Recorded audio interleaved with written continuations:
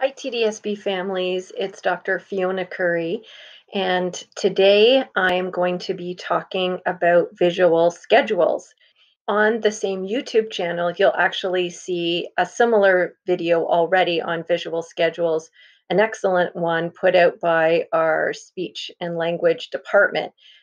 So watch that one first. I'm doing a couple of things a little bit differently, kind of tailoring it to my own experience at home, but I think that you'll find that video very interesting as well. I know it's been a couple of weeks since I made a video, so I'm hoping everyone is still hanging in there. And I'm hoping by now that you've learned a new rhythm of how your life is going and you're adapting well. It's only a few weeks until the summer, and then we're going to be faced with different challenges, right? So stay tuned for the video that I'm going to be putting out next time, how to keep your kids busy and active following an exercise schedule. So, visual schedules, what are they? They are, they can be used in a number of different ways, either with pictures, objects, or in written form of what the day will look like. What are you doing in the morning? What are you doing in the afternoon and evening? It's like what you do when you're looking at your phone or your day timer. How many times do you check it per day to see what appointments you might have or things that you have to do, calls that you have to make, or sticky notes that you might leave for yourself? For a child, particularly who's nonverbal, it's very difficult to remember information because most of our kids can't either speak and or read, and so that makes it even more challenging. So having the schedule in picture form or in object form or even in written form, if your child does read, helps them a lot. It's not a first then though. It's just simply the order of the activities that you're going to do in that particular day, not first do something I want you to do, then do something you want to do. It might involve activities that your child likes or doesn't like, but it's not used in the same way as a first then. I'm going to go over this briefly because the other video covered it in much more detail. Why are visuals important? Because they last longer than speech. When you speak something, it disappears, but the visuals last longer. And they help in communicating information in more than one way. As we're talking to our children, if we're also using visuals, then they're getting both visual and auditory information at once. They can help with transitions, helping to prepare our children to change from one activity to the next. They certainly help to organize the day and establish routines, and they provide structure. I always say to parents, what would your day or how would you feel about your day if you didn't have your phone, your calendar, your day timer with you? It might make you feel a little bit anxious, not knowing what the rest of your day is going to look like. So that's what the visuals do. They can help reduce anxiety or feelings of nervousness and help to increase flexibility so that a child might be more likely to engage in activities if they know what's coming. And they can help redirect your child if they get really stuck on a particular activity. You can bring out the visual schedule and show them what's next and try to move them along. Before you make a visual schedule, my number one tip would be to contact your child's teacher. Perhaps you know the email or there's another way that you're communicating, because in many of our classrooms, children are already using different types of visual schedules, and it would be important for for you to know what your child recognizes. Are they using an object-based visual schedule with actual objects, perhaps Velcroed or taped to a schedule?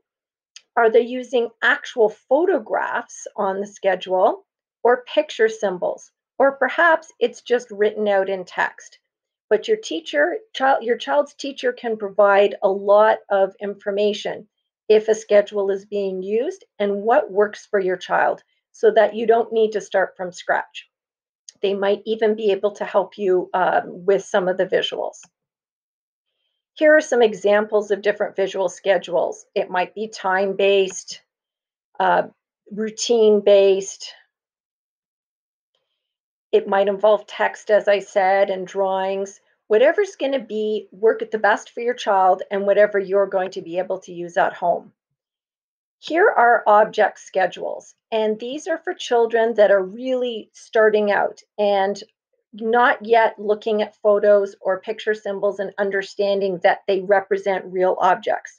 So here's an example of an object schedule here. Someone has actually Velcroed a toilet paper roll, a little ball, and other objects. So you could have a diaper, if your child is in diapers, to signify that if there's going to be a bathroom break at some point. The schedule over here actually has a fork on it, a little cup. There's so many different ways that you can be creative. And for children who are either young or are really not responding to photos, object schedules can be really helpful, especially if your child has vision issues. Your child might be able to actually feel different three-dimensional objects with different textures, and that might help them move throughout their day more easily. Here's an example of a visual schedule that I use with Jacob, my son, and he's been going to school for a long time, but every day I show him the visual schedule, and I'll get to some of the different tips I have for that a bit later on. But I include a picture of him, a picture of the bus. This is the picture of his teacher. I decided she may not want that to be known publicly, so I've turned it over. And I've got picture that he's going to school to see the teacher, coming home on the bus, and then to see me. And here are a couple of tips. Start slowly and just start with 2 to 3 activities. Don't expect your child to be able to learn how to use a schedule right away. It's a teaching process. So keep practicing. And if it's appropriate, you might decide to have your child pick some of the order of the activities. Can they decide that they want to do a coloring activity and then do a sorting activity? If they like both of those things, it may be appropriate for them to be able to choose the order. Make sure that you have their attention and use simple language. It's time for bath, or dinner is finished, time for iPad. Stand behind them at first and help them to point to the activities. They may not be looking, they may not be paying attention, it may be hard to keep them there. You just want them there for a few seconds. Don't worry if it doesn't look like they're looking. They may need to go through this process many, many times. But we find that a lot of children may not be actually looking, but are still taking in the information or glancing out of the corner of their eye. Make sure that you review before and after each activity. It's time for lunch. Then lunch is finished, time for TV. Keep the schedule where everyone can see it, so you don't put it in a drawer. You keep it out posted and make sure that it's at the child's eye level. Some common misperceptions that I hear from parents. They might tell me, my child already knows the schedule. It's the same every day. I don't need to create visuals for this. And what I would say is, most of the time our days are similar, especially during a pandemic, but that there are going to be days that are different. And so we want to give children a heads up that something, perhaps a favorite activity, is not going to happen like we thought it would, or to get them used to things unexpectedly happening and then reviewing it. Sometimes parents will say, I already tell my child what's going on. I don't need to show them. Again, having that visual increases the chance that they'll remember it and that they'll be able to process the information and move throughout their day without having as many behaviors. Other parents might say, my child won't listen or look at the schedule. Again, be patient. They will get there. You just need to give them practice and don't try to rush them too much. Again, here is my visual schedule I use with Jacob. And you can see here a yellow star. I use the yellow star and I usually have text underneath that says special activity. So if I know, for instance, that Jacob is not coming home on the bus, if I know that that day he might be going to a getting bus to a different program, I would put the yellow star on and say special activity. It can be used for a variety of things, any kind of change, and then you can rehearse it with your child. If for some reason there's a favorite activity every day that you do and it's not available, then you can just simply cut out the universal no symbol and put it right over the piece of paper that you're using. I don't expect you to have Velcro and a laminator at home. So again, you can just print these out or draw pictures and use your visual schedule that way. You just want to make sure that they're cut into small pieces of paper so that you can alter it so that you don't just have one schedule that works in one way. You have to make it flexible enough to accommodate different changes that might be happening from day to day. Here's a couple of ideas when you're troubleshooting. Start slowly, as I mentioned before, and think about the order of activities.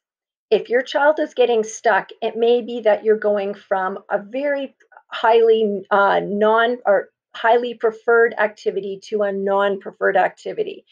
So, for instance, you might say first hamburger, which your child loves, then haircut, which they don't love.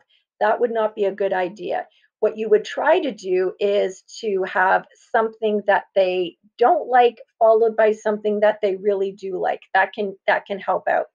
And if your child gets upset, you can try using a reward built into the end of the schedule while you're teaching it to him or her. Finally, I've just included a few references for you, pages, websites that you can go to read up on visual schedules, and a third one that talks about object-based schedules.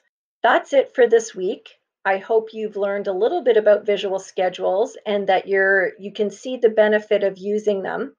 As I mentioned before, I'm going to be shooting a video that shows how you can use a specific type of visual schedule, one for an exercise program that can help motivate your child to keep active and to keep their day structured and to keep them busy. Have an amazing week, and I hope you're all well. Okay, take care. Bye.